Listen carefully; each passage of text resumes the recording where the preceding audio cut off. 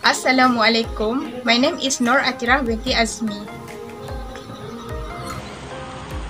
Hi, my name is Nushakira binti Ghazali.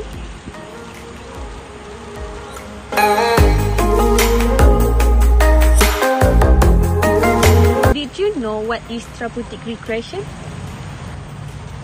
Okay, let me tell you. Therapeutic recreation is a process that utilizes recreation, leisure and other activity-based intervention to address the assessed needs of individuals with illness or disabling conditions.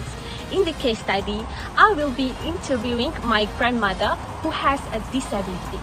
This is due to the fact that my grandmother belongs to a disabled group of senior adults. As we know, the elderly are disabled since the activities are limited owing to age-related problems that prevent them from doing heavy work. So, I'm going to ask my grandmother some questions regarding her own leisure activities. Let's go. Assalamualaikum, Tok. Apa khabar? Salam, baik. Nama Tok Rahmah binti Rahman. Umur tu 35 tahun. Tinggal kat Sungai Wangi, Kampung Sungai Wangi. Tu masa lapang. Baca-baca Quran, mengaji. Apa-apa yang ni dia ke rumah, dalam rumah.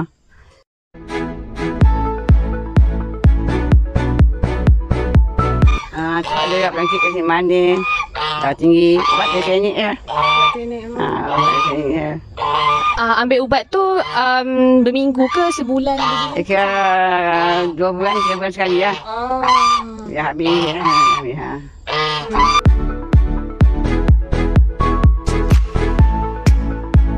Kalau basikal tu boleh lagi. Kamu tu tak boleh ya. Kamu macam basikal boleh lagi. Naik pergi kedai ke apa ke.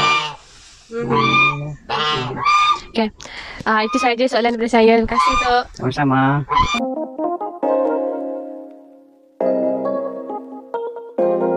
Disability is a condition that causes a person to be constant direct disturbance. A person will have difficulty in performing daily tasks, and for normal individual is not complicated. The origin of the disability is usually some disorder on the physical and mental. One of them is hearing impairment. For those who have this problem, it makes it difficult for them to communicate and understand other people's conversations.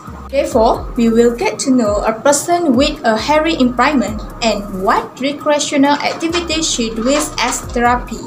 Miss Farida is 46 years old. She is a housewife and she has been hearing impairment since childhood. On weekends, Miss Farida will do outdoor activities. Usually, in the morning, she would go to a public park near her house for a jogging and do a exercise. This is a therapy to help Miss Farida to adopt a healthy lifestyle and always be enthusiastic in carrying out daily routine.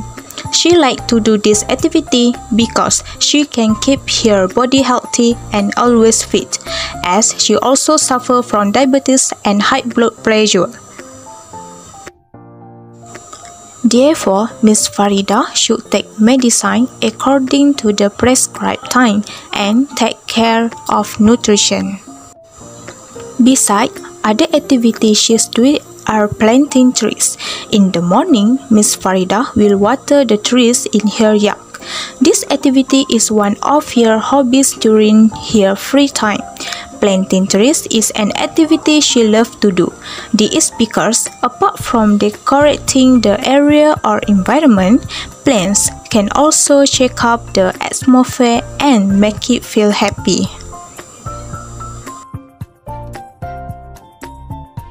In conclusion, we must respect and help these disabled and special people because they are with human beings.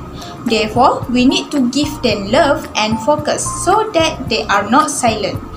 That's all from our group. Thank you.